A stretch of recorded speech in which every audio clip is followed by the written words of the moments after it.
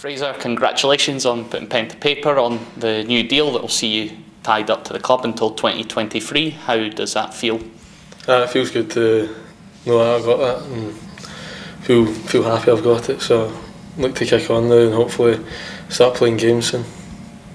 What was it that made you want to sign the contract here? What was it that made Hibs sort of feel like the right option for you at this moment in your career?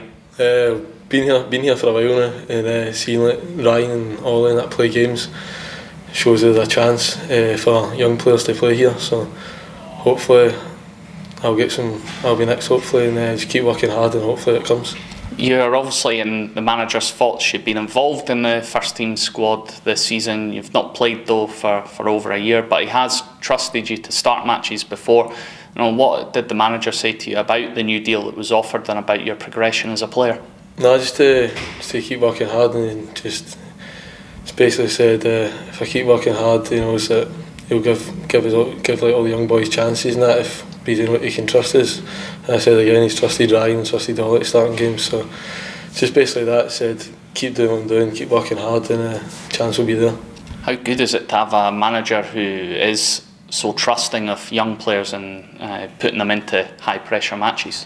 It's good. You see like young boys playing like big games against Hearts, Rangers, Celtic and that. So you don't see many other managers in the league that do that with other young boys. So it's good to see that the manager here likes to do that and trust the players as well.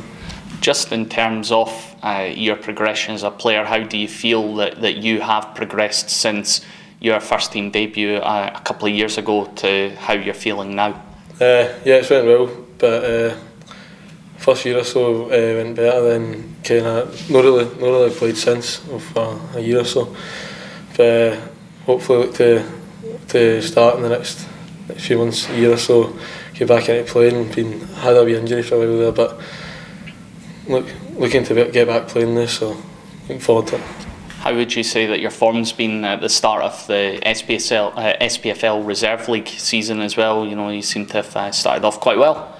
It's been alright. I think we've won most of the games, a few slip-ups, but I've been doing alright. So scored a few goals, nearly more goals than I scored last year already. So it's been a good start so far. So I hope to continue and that, keep trying to score goals, help the team out.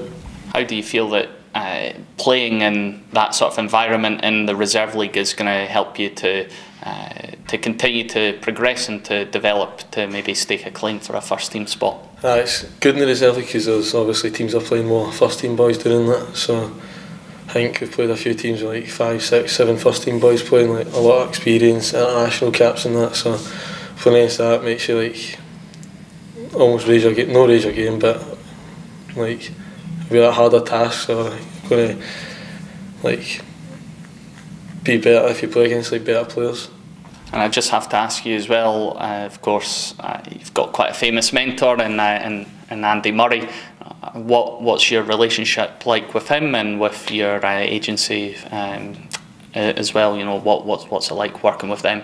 Good, just keep in contact sometimes, just gives like some advice in that, so it's good just to have someone like that to like kind of talk to you if like something's going well, something's not going well. He can give you advice, and like obviously he's had a good career in his sport, so he can give you like good advice and what you can do better in that as well, so it's good.